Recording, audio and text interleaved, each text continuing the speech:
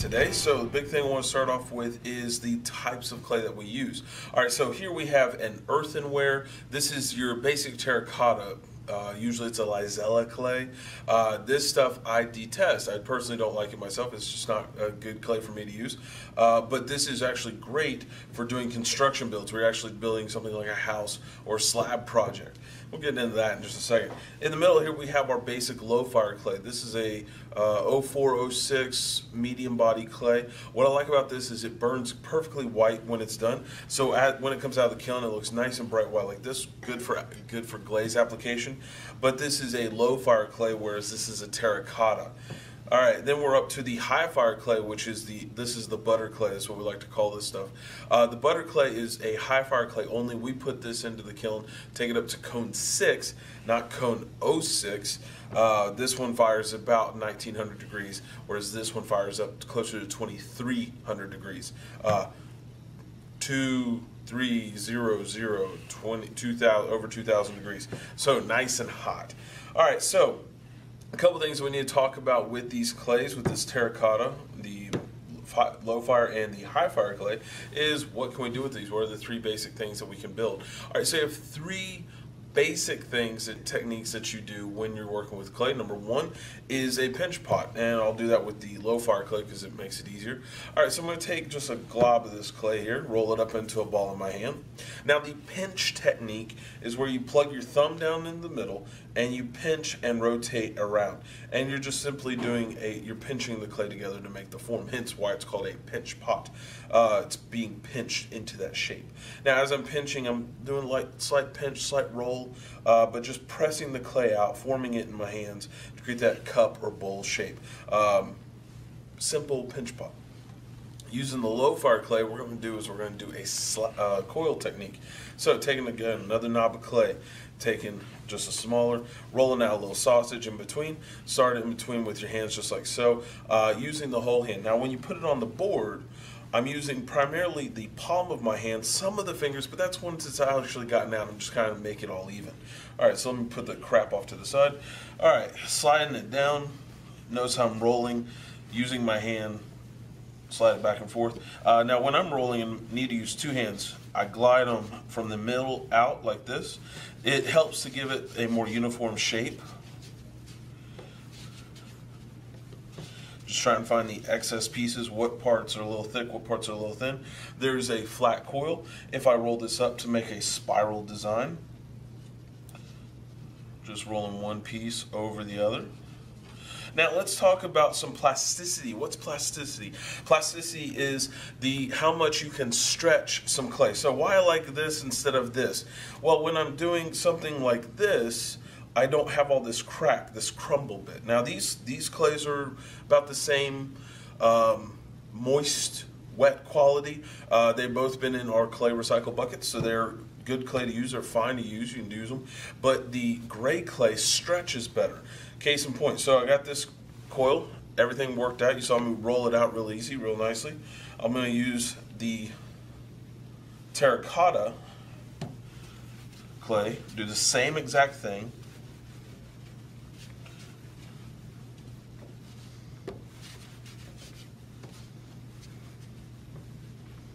Now, as I'm rolling it out, I'm already starting to see some cracking along this. Now, the reason that's a big factor is because of the plasticity of the clay, how far I can stretch it, how far can I pull this clay apart to make it do what I want it to do. So as I roll this one around, now both of them do the exact same thing. However, this clay has to be a lot more wet to make it actually to run the coils. And then when I go to smooth it, it's just not going to have nearly as much stretch as the gray clay. It's just a clay body thing. Plasticity in this clay is just more superior to the Lizella. So when you're working with clay, make sure that you know the plasticity of it, so how far you can stretch that clay out so that you can do the stuff that you want to do. All right, next thing. Going to use some of this white clay to make some slabs. Well, what's a slab? Well, you have a couple ways you can do this. You can take a rolling pin, roll these things out to where you have a stretch of clay.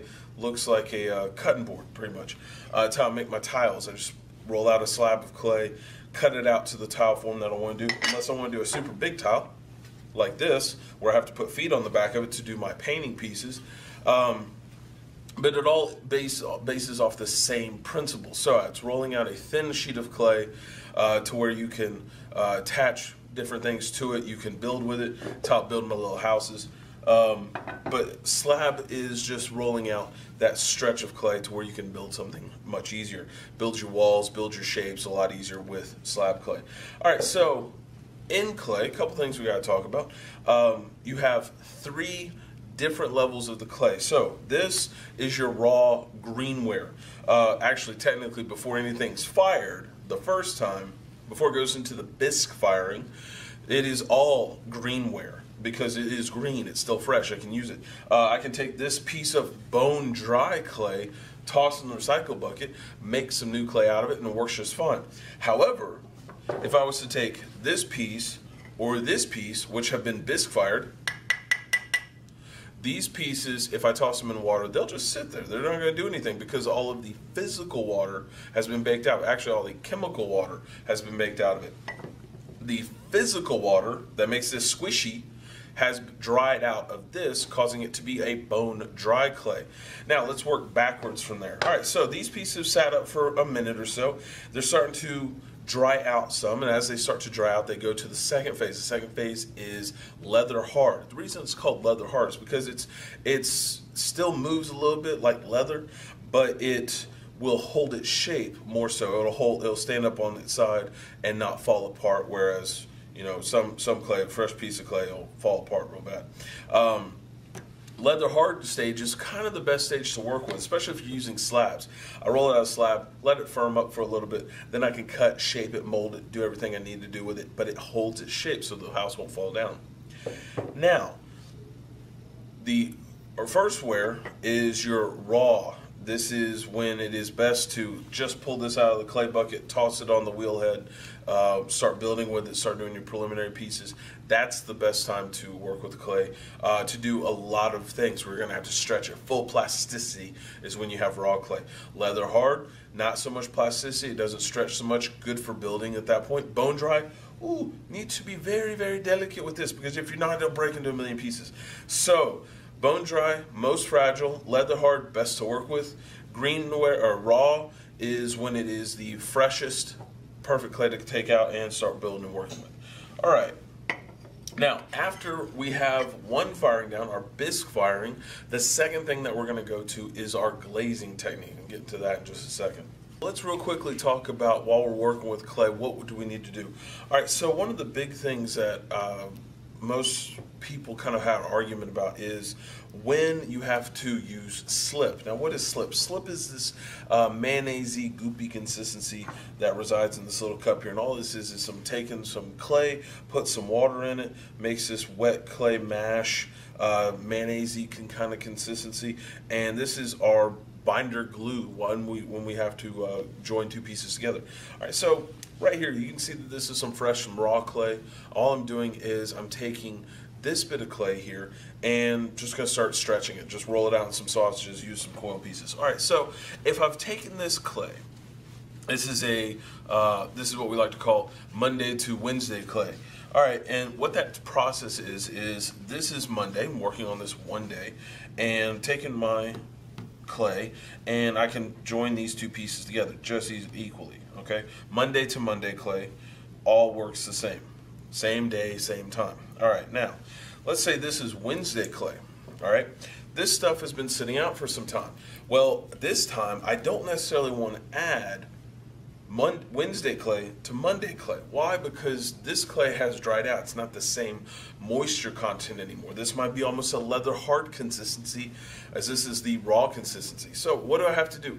I need to add slip in between. So what I'm going to use is one of my handy dandy little throwing tools. This one's got some little teeth on it. And I'm going to scratch that top surface to create a basically like a grip system like this. And what that does is when I've scratched along that surface, I can then take my slip. I got another slip right here. Notice how this is the gray, this is the white because this is a different clay. I can take some of my slip right here, so this mayonnaise consistency, paint it on around the piece like so. Move it so you guys can see. All right, paint it around the edge just like so. Then I can take my new clay and I can add it on top. Well, if this clay has more water than this clay, but you put this watery stuff in between, this is not going to mess it up?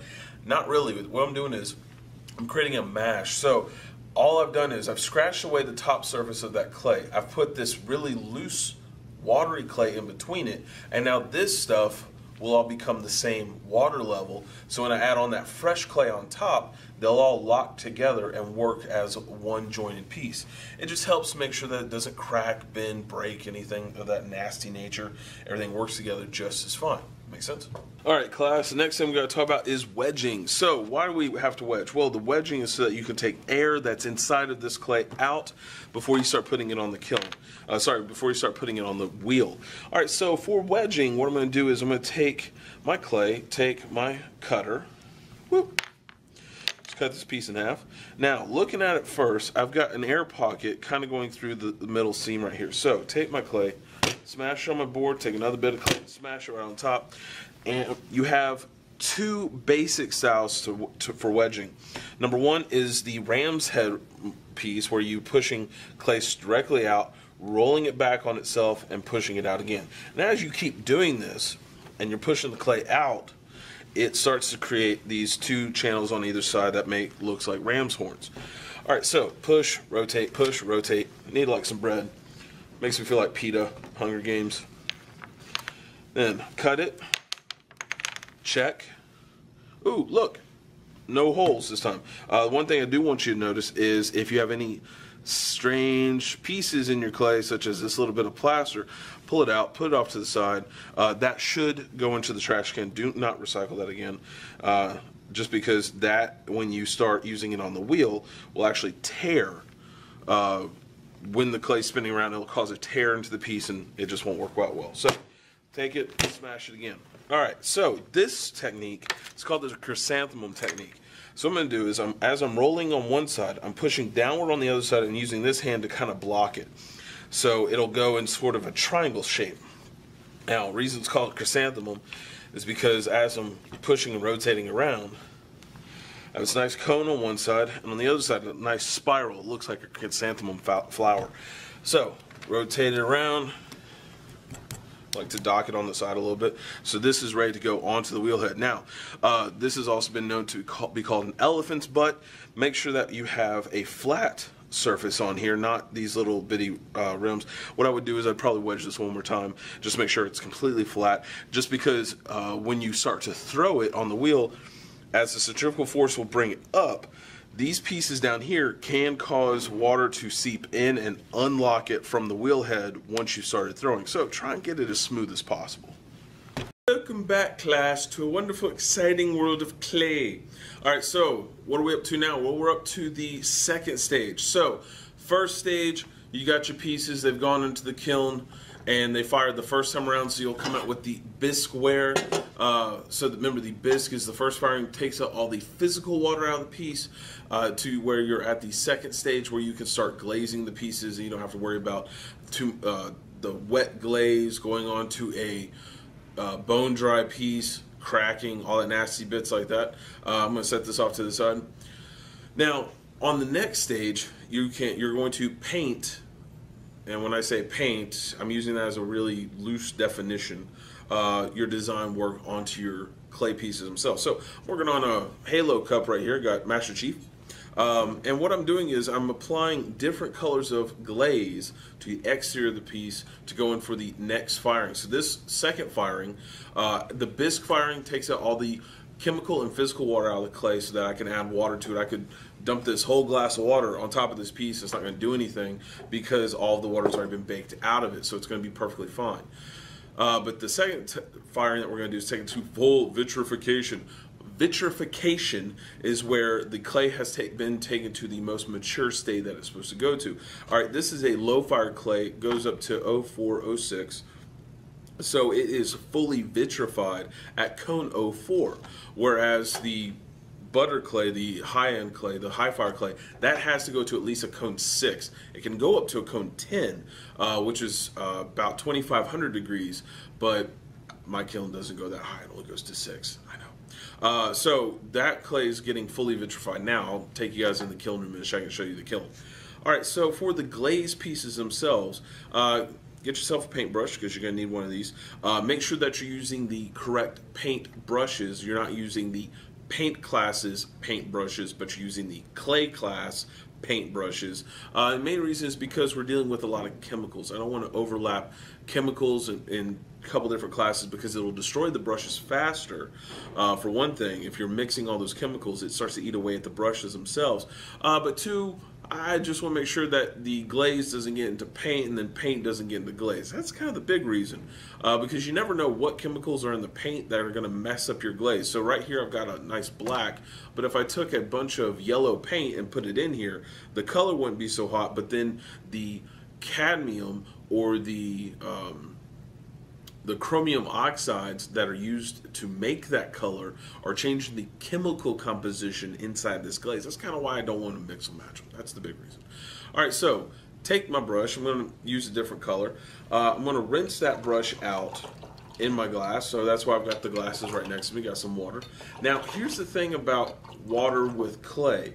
I don't want to pour this down the sink because it's got all this silica and alumina, water, which all that stuff is used to make clay.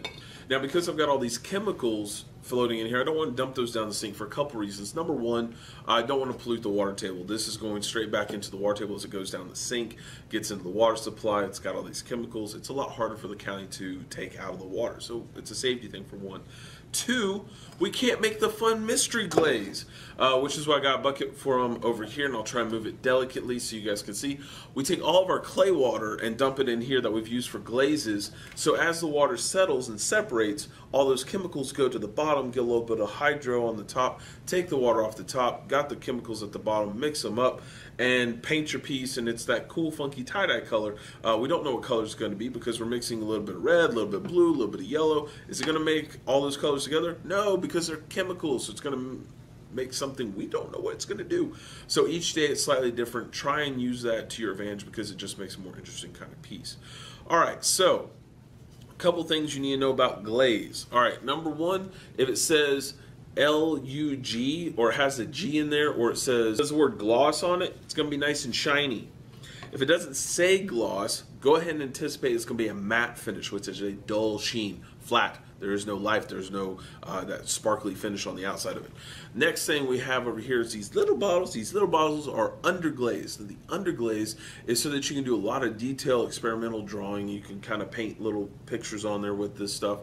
Right here I have a terracotta color, so it's going to come out that orangey reddish tone, which looks really cool if you're doing like a Greek influence piece. And what you'll do is you'll paint this on the cup right here. Let's say I want to put some stuff on the side of it like so, and then I'll take a gloss transparent glaze or a clear glaze and put it over the top. So that way I have a top coat over it to make sure that that design work that I did underneath stays, doesn't move. And then the top coat, the transparent glaze that's on top of it, also works as not only a protectant and a seal, but it can be that shine or another, or again, it could be a matte finish. So everything looks flat, or it could be nice and high shiny, such as they could be high shiny like our little minion people that we got over here. So they got this nice shiny exterior where it's that lemon glaze. It was a gloss glaze, so it gives it that nice shiny look to it, and then a brown metallic for the little goggle pieces that they're wearing. Just gives it that nice extra finish. All right, so one other thing to discuss is notice how there's a little bit of imperfection. Let's say it's imperfection where around the eye socket here it's flat. There's not a lot of detail to it. There wasn't a lot of glaze. Well, we know this is a low fire glaze piece. We can then add low fire glaze on top of it, refire it, and it'll just add another level to it. Now the big thing is not confusing the low fire with our high fire gear, because if I put this stuff in at the same time and set it at a cone 6, which is a high fire, this will melt completely to the kiln shelf, which is a big problem. And speaking of melting, let's talk about how we put glaze on. When we put glaze on, you can take it down to the foot or the rim down here. Try and give yourself a little bit of space just in case, because if it's too thick and that glaze doesn't go past the foot of the piece, because if it comes down the foot, I will have to smash your piece off of my kiln shelf. So the kiln shelf has some kiln wash on it to protect the shelf, but if the glaze is too thick, it'll melt, and as it melts, it'll start to fall down and attach itself to the shelf, to which then I have to smash your piece off and chisel off any of the excess glaze that's attached itself to the kiln itself.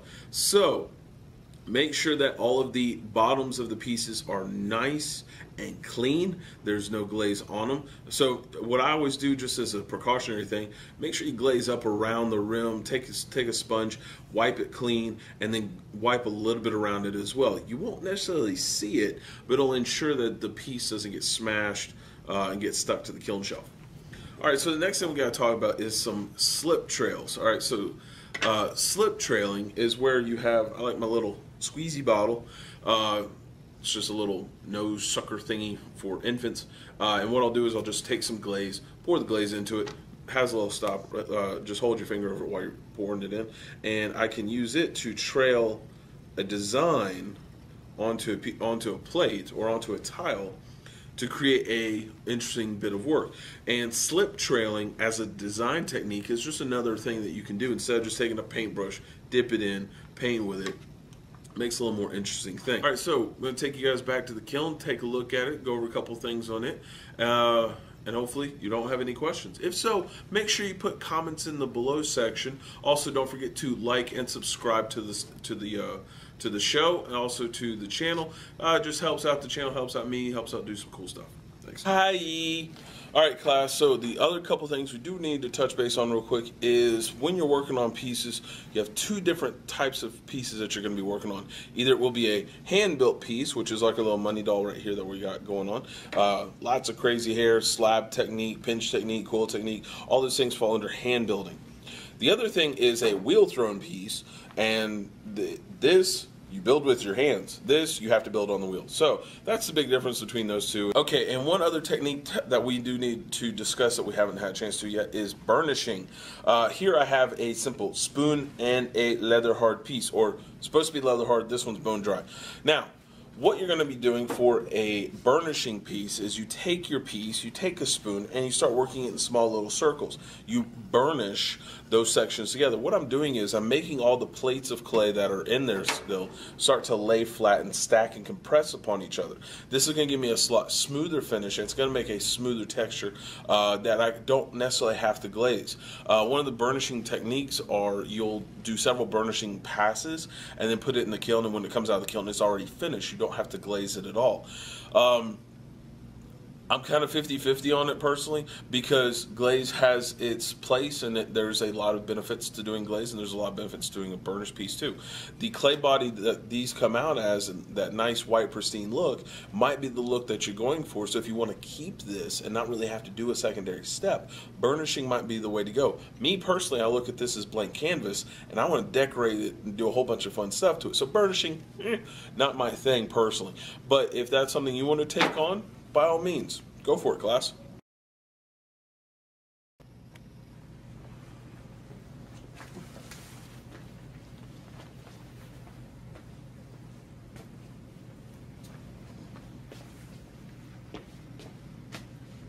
Hey, did you like the video? If so, make sure that you like, subscribe, maybe throw a comment down. Love to hear from all my classmates. So let me see what you got. All right, so the final thing we do need to talk about as far as clay stuff is that you need to know is this big shiny thing. This thing right here. This is the kiln. The kiln is where we bake all of our ceramic goodies. All right, so in the kiln right now, I love this one because this has this cool digital thermostat on it.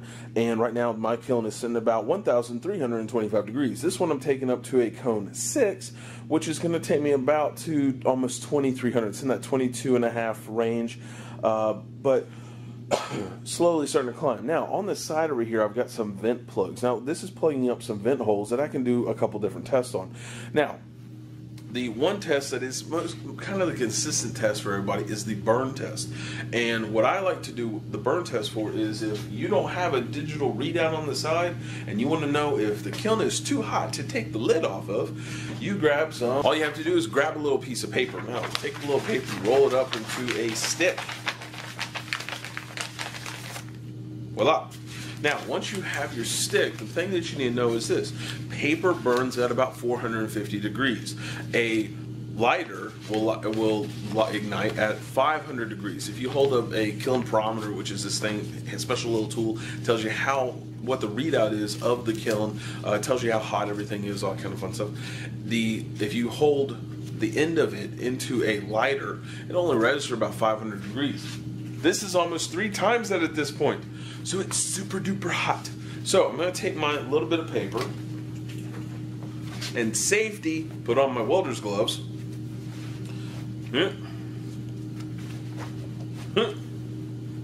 Now the welder's gloves are going to protect me from when I take the plug off to do a burn test.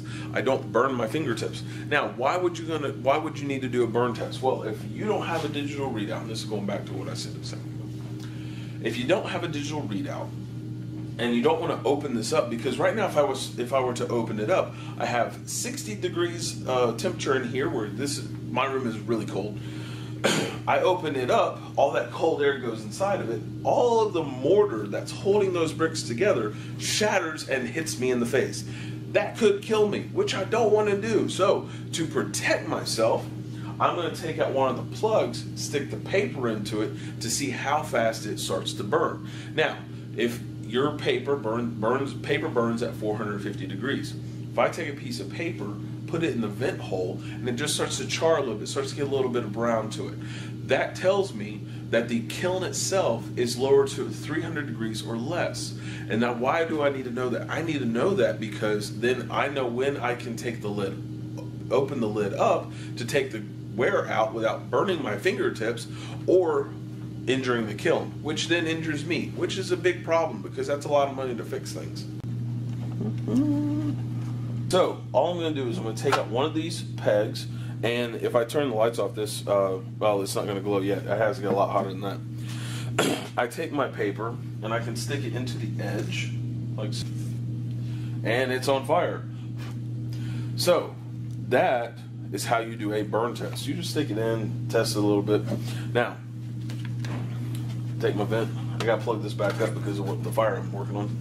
So, when you're doing a test, when you're doing a kiln run, you want to make sure that your kiln is not so hot that you can't work into it. There you go. Cool. Because otherwise, this becomes a big safety concern. So, FYI, make sure that you don't make it so hot to where you can't touch it. All right. Also, I have to say this because this happened one time. This is super hot. Right now, it's saying 1341. If I was to touch the outside of the kiln, I would burn myself. Why do I have to say that? Because somebody touched the outside of the kiln and I kind of told them not to, and then they said, ow, it's hot. Things to think about. Hey class, I hope that you liked that last video. Please don't forget to like and subscribe down there at the bottom. Now I'm going to get back to doing my thing, which is working on my own stuff. So don't forget to follow me on the web. I got a bunch of places you can find me, such as Pinterest, or no, we're not doing Tumblr. Facebook, Instagram, Twitter, GroupMe, that's a new one for me, and Steam, and my personal favorite, YouTube. Check me out, like and subscribe. See you guys later. Next class.